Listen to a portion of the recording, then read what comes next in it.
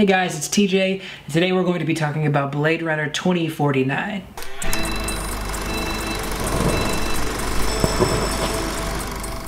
This is like if the live-action Ghost in the Shell movie from earlier this year actually got good reviews. Sorry about the whole light thing. I thought that'd be pretty cool because, you know, film has a lot of neon, and I thought maybe forget about it. Nope, it's stupid. So Blade Runner 2049 is the sequel to the cult classic 1982 film Blade Runner, which was originally directed by Ridley Scott. 2049 is directed by Denis Villeneuve, who you may know from films like Arrival, Prisoners, and Sicario.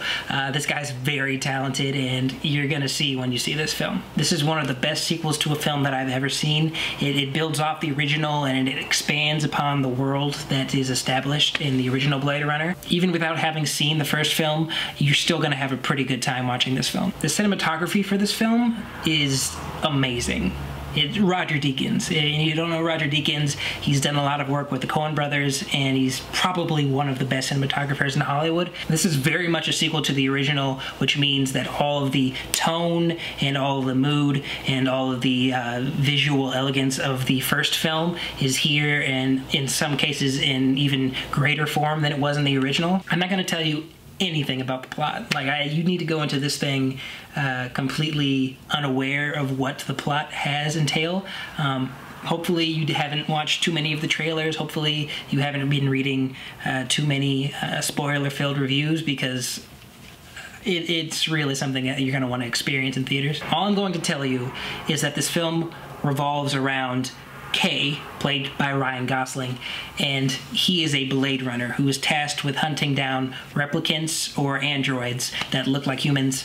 That's his job. That's all I'm going to give you. Also, it's a sequel, so expect that some plot points from the first film or elements of the first film's story are going to be reflected in this film. This film is 2 hours and 45 minutes long, which is a long film. Like, you could tell in theaters that it was long, and I'm not gonna say that for some people that isn't a deal breaker, but for me, I was completely engaged in that whole 2 hours and 45 minutes.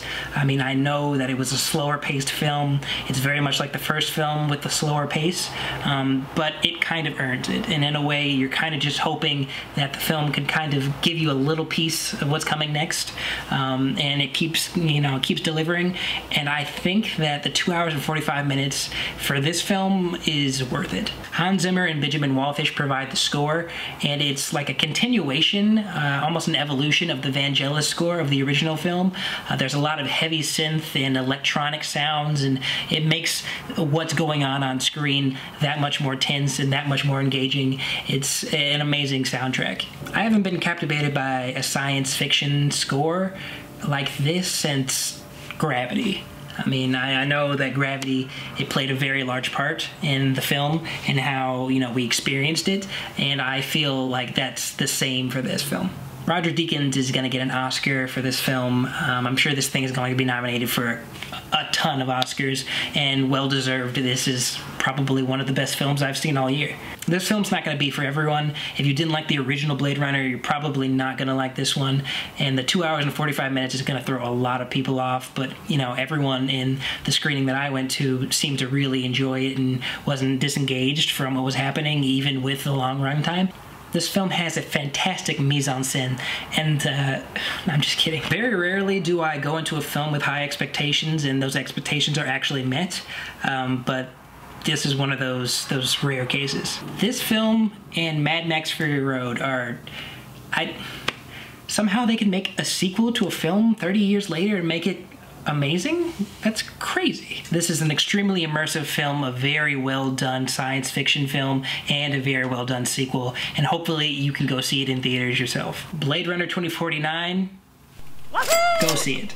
Well, that's all for me today, guys. Hope you liked the video. Be sure to like, share, and subscribe, and I'll see you on the next one.